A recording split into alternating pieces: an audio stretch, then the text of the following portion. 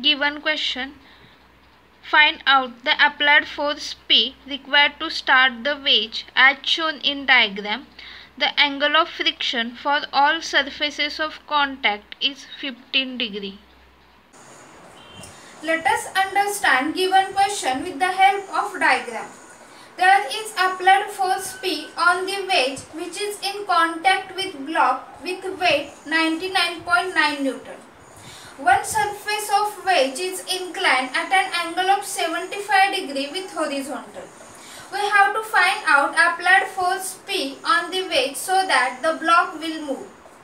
We will first decide the motion of the wedge as well as block. Wedge will move in the direction of applied force P, that is in the downward direction. Now along this inclined surface we will show the motion which is parallel to the inclined surface. So this is the motion of the wedge. Now this wedge is in contact with block, so block will move towards the right hand side. So we will show here the motion of the block. Now we will draw the free body diagram for the wedge as well as block. Now for this wedge, if we observe this inclined surface is in contact with the fixed surface.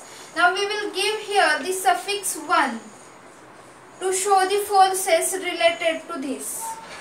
Then this vertical surface of wedge is in contact with the block surface. So we will give here the suffix 2 to show the forces for the surface in contact. Now this block is in contact with horizontal fixed surface and we will show here the forces with the help of suffix number 3. Now how to show the forces related to this, which is the wedge is in contact with inclined surface. As the wedge will move in the downward directional, frictional force will be in the opposite direction, that is in the upward direction. So for this wedge surface we have to show frictional force F1 in the upward direction. Now this vertical surface also having the frictional force which is in the opposite direction of the motion of the wedge, that is in the upward direction. Now this time we have to give the suffix 2, that is F2. Now we have to show normal reaction. So normal reaction is always perpendicular to the surface of contact. So for this inclined surface we will show with perpendicular line normal reaction N1, and for this vertical surface we have to show with horizontal line normal reaction N2. Now P is the applied force on the wedge which we have to find out. Now if we observe F2, N2 and P are the horizontal forces as well as vertical forces. So we will resolve this F1 and N1. So we will resolve these two forces into horizontal component and vertical component. So here is the horizontal component and this is the vertical component. Now if we observe this F1 is parallel to the inclined surface and it is making angle of 75 degree with horizontal. So how we can define this? So here we have to show angle equal to 75 degree. So its value is F1 cos of 75. And for this vertical component it is F1 sin of 75. Now we will resolve N1 into two components, that is horizontal component as well as vertical component. So we will resolve here. So I will extend this N1.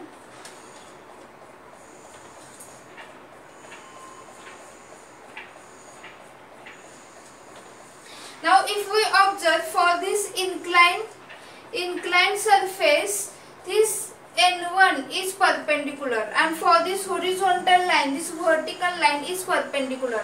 So the point of intersection for these two perpendicular lines also making the same angle 75 degree. So how we can define this vertical component? N1 sin of 75. Sorry, N1 cos of 75, because it is nearby to the angle of 75. Now this component is away from the angle, So here N1 sine of 75. Now we will move for the block. Now for block, weight is 99.9 Newton. So we know that weight always acts in vertically downward direction passing through the center. So we will show here because we have to show here the forces. So this weight is equal to 99.9. Now there is one force which acts in horizontal direction towards the left hand side. So we have to show as it is. It is 2.49 Newton. Now for the block, this surface is in contact with wedge. Now how to decide the frictional force? For wedge, frictional force is in the upward direction. Now for the block surface, we have to show frictional force in opposite direction, but magnitude will be same. So we will show here frictional force in the downward direction, that is F2, magnitude is same but direction is opposite. Now we have to show N2. So N2 also we have to show in opposite direction, that is towards the block. Now we will move for the lower surface which is in contact. Now motion of the block is towards right hand side. So frictional force we will show towards the left hand side, and this time we have to use suffix 3, F3. And now we will show normal reaction which is in the upward direction, and it is N3. In question, angle of limiting friction is given 15 degree.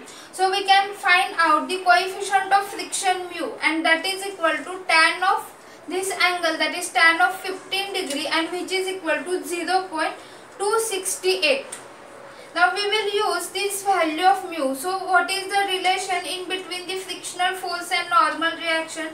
So we know that F by N, that is the ratio of frictional force by normal reaction, is equal to mu.